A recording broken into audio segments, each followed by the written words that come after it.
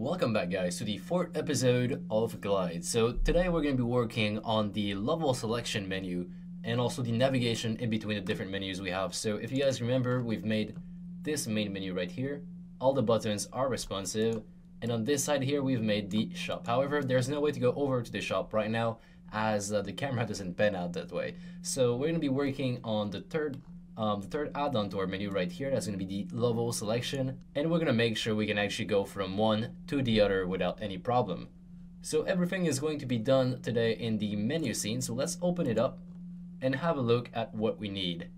We are going to need two new fields up here, two new public fields. The first one being public transform level panel. So this one is going to be containing all the little levels inside of it. We're also going to need something else, so a massive container for all our three menus. That is going to be a rect transform. So public rect transform menu container.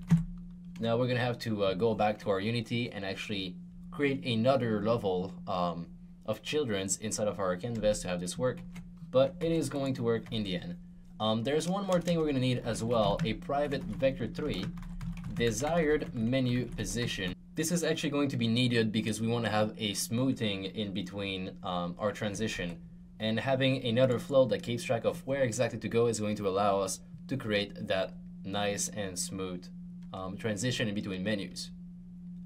So if we head down over here to the start function, we are going to be adding another section right here in the start, and it's going to be the add the initialize level. So what we're going to be doing here is add buttons on click event to the level, to levels. So what's going to happen in here is the exact same thing as the shop. So using our level panel, we are going to be iterating through every single children in there and then just assign a function to it. So the function that's going to be taking care of that is called init level. Of course, it has not been created just yet, so let's go down here, manually just input it just beneath the initialize shop. So private void init level. And like I said, it's pretty much the same exact thing as the initialize shop. So I'll just be pulling this one, and let's grab those first line over here. Let's make sure we duplicate them in there. So just make sure we've assigned a reference. That stays the same, but we're going to be removing this one, and we're going to say level panel. So if level panel is equal to null, then we have not assigned the level panel in the inspector. So for every single children under our level panel, find the button and add the onclick event. So that works right here. We do for each transform t in level panel. We keep that, everything is fine. However, here we're going to be changing this for on level select. Now, of course, this function is not created, so we're going to go down, and again, just like we did last episode, on level select int current index. And here we go. So we just created a flow again. However, of course, it's not working right now since we do not have a level panel, we do not have those references, but at least now the code is linked together. So before we take a small break coding right now, we're going to do a debug.log in here, just the typical debug.log that we have, selecting level, and then let's do plus button index, or sorry, current index. Alright, so we have this here. Now let's take a small pause of the code, and we're going to head over to the engine and start creating the level menu. So I'm going to duplicate over the main menu again, not the fade, only the main menu. Let's call this level menu, and let's just put it one step above the fade. We're going to be taking the left here and putting that on minus 1280, and the right is going to be 1280. In the level menu, I'll get rid of pretty much everything actually, and make sure I create a new panel, and that's going to be my level panel. In here, I am simply going to create a lot of buttons. So let's just do button. Let's create a new button, make it look like an actual level selection button. So let's do 150 by 150, change the sprite for, let's go for 1 empty. And we're going to leave the text in here. That's going to be for which level this is. So this one is going to be level 1. Maybe increment the font size to something big, so maybe 50. Make it bold. And here we go. So that's the first button. Let's also assign a highlight state since we're here. Click on button, change to sprite swap. and the highlighted sprite is going to be 2 empty. All right, so that's level 1. Let's make sure we duplicate it. Oh, actually, let's just call it level, like this, and then we can duplicate it and just move it around. So that's going to be level 2, 3, 4, 5. Now the ideal way to go about this, the one I had originally in my mind, but I don't have the artistic skill to do it, is to actually have a map in the background, just like an image that draws some kind of map, and then you can just place those dots over certain images or certain specific area in your images. But since I do not actually have that image and I can't really draw it since I'm not too good at drawing, I'm simply going to be placing those randomly around the map, just like this. So we end up with a total of 6 levels here. Of course, if you want more, you can put more. I'm going to change the text in every single one of them, so that's 2, that's 3, and that is 4 right here. Now remember that the order they are in right here is going to define which level it starts, so make sure they are in the correct order. So that's all I need over here for my level panel. Now there is one more thing that I wanted to do, and that we pretty much defined at the very top here.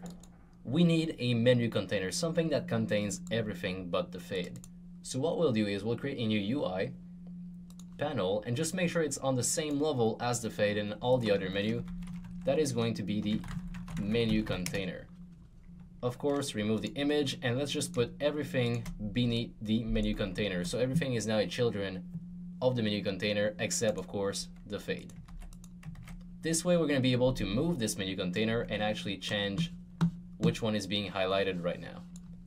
For some reason it's not actually moving everything, so we're going to find out why it does that in a moment, but right now this is all we need. So we have our menu container, we have our new level panel right here, so we're going to go under menu scene, make sure we assign both of these. So menu container is right here, and now the level panel is under level menu, and here it is, that's the level panel. So make sure we assign it as well. So our menu looks like this at the moment. There is 2 things missing in here, and those are 2 buttons. So we need to add 2 more buttons to actually go from one menu to another. So in this case, if we're stuck on this screen and we want to go back, we need to click somewhere. So say about here, and then it returns us to the main menu screen. What I will be doing right here is head over to the, in this case, that's the level menu, right click, create a new button again, and that's going to be the back button. So what I'll be doing with this back button is I'll simply be dragging it, or actually anchor it bottom left or bottom right, and do a -50 and a 50 here. Let's make sure it is 200 by 200, why not? The same exact size as this one with the same exact placement, basically. Let's also make sure it is on the level panel level, or well, I mean children level in this case, and we're going to be changing the sprite for 1 arrow. The highlighted sprite is going to be 2 arrow. And here we go. So we have our first back button. We just need to link it right now. So on the onClick function, we need to have a function for it, which we do not have. So let's quickly head back in the code. Public void on back click. And then we can say something like, what did we write up here? So back button has been clicked. Let's actually do that. Back button has been clicked. And since it is public, we're going to be able to access it directly from the inspector. Let's click on the plus sign at the menu scene here. And let's do on back click. Once we have this first one working, let's duplicate it so we keep the references. And let's drag this one in the shop menu at the very same level as all of these guys. So this is also back button, so let's rename it like this, and let's anchor it bottom left in this case, and then 50, 50. However, we have the same exact problem as we had over here. It's actually upside down. Well, it's not upside down, but it needs to be flipped. So there's actually 2 ways to go about it. Can I actually do a -1 on the scale? I think I can actually do a -1 on the scale and maybe put it at 250 in X. So let's try this out. Okay, so everything should be linked together. Now, the only problem is that we have no navigation working in between those menus. We can only see the first one, and that's pretty much it. So we're gonna need to go back in the code and just finish wrapping everything up, making sure our camera goes towards the left in this case and towards the right in that case, we can do that by going back in our code and actually just creating a new function. Actually, we're going to go a little bit above that, do a private void navigate to. So that's going to be a new function called navigate to, and we're going to take in an int menu index. The menu index is simply going to be 0 for main menu, 1 for play menu, and like say 2 for shop menu. So something we can easily remember. We don't need to keep track of it in a enum. It's going to be really, real simple. So let's do a switch on the menu index. In case we're getting 0, 1, or 2. So if we get like 34 for some example, in really weird example, we're going to resort to default. And default is going to be the same one as 0. So if you get the number 0, or if you get anything else that isn't 1 or 2, you're going to be doing desired menu position is equal to vector3.0. So it resets at the beginning, and the beginning happens to be the main menu at the same time. So let's actually just comment this out as well. So let's do 0 and default case is equal to main menu. Now if we get 1, so 1 is equal to the play menu. So let's do case 1, desired menu position is going to equal vector3.right times, we'll do screen.width in this case. Actually, no, we'll do 1280 because that is our reference resolution that we've put in the canvas scaler. So that is what we need to put right here. You don't need to put the F. So that's if it's case number 1. If it's case number 2, that means it would be, so 2 is equal to shop menu. And we do the same thing, but on the other side. So desired menu position is equal to vector3.left, we could say left or minus right, times 1280, and then we finally break. Alright, so that is our navigate to function. Now you realize that I never really move the object, I never really moved anything, I just set some vector3s. And the reason is that I want to be having a smooth transition in between one and another. So we're going to be doing that in the update actually. In the update, we'll add a section for menu navigation. Let's actually add smooth next to it. And we'll do menu container dot anchored position 3D. So we're manually just moving the anchored position is going to equal vector3.lerp in between the current position, so menu container, again, anchored position 3D, and the desired menu position. So this is where it actually takes place. And as far as the speed goes, I like 0.1f because it's quick, it's simple. And of course, if you want it to be faster, you put a higher number. If you want it to be slower, you can put a slower number. But let's actually have a look at it in the game right now. I'm going to hit play from the pre-launcher. If you're curious, what I do here is I do a Control P. I don't actually click on the button. I've got tired of clicking on the button. And now I just realized that, talking about clicking on button, we did not actually add our navigate to function to anywhere. So what we'll do is we'll head back inside of our code. We'll use our logic right here to actually add the navigate to at the proper place. So assuming we're clicking on the play button, we want to head over to 1. So navigate to 1. If we're clicking on the shop, then navigate to, and then 2. And if we're clicking on the back button, that means we're going back to the main menu. So navigate to 0 or -1 or whatever number you want. Let's just put 0 so we understand what we're doing. And here we go. So since the buttons are already linked, everything should be smooth. And we should now get our sweet transition from one menu to another. And here we go. It's looking pretty good. We also had to test one more thing right here, and it is the buttons right there. Do they have the function linked to them? As you can tell, when I click here, I get the selecting level 0. Here, that's selecting level 1, 2, 3, 4, 5.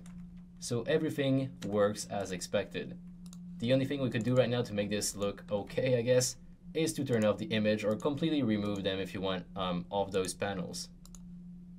And here you go. Now it would actually look super smooth and seamless in the game. So here you go. And that is how we created our menu. Now we're going to keep working on the menu a little bit. We still have a lot of things to do. We still have a lot of things to set in there, of course, have the player add all that kind of stuff. So guys, stay tuned, and if you enjoyed the video, if you liked the video, then please leave a like down there on the video, share it with your friends, share the tutorial with your friends. I'm trying my best to show you guys how to make those games and also just have fun while doing it. If you can help me back in return, I would really appreciate it. So leave a like, share the video, leave a comment, tell me about your day, and all that kind of good stuff. So guys, thank you so much for watching, and I will be seeing you in the next tutorial.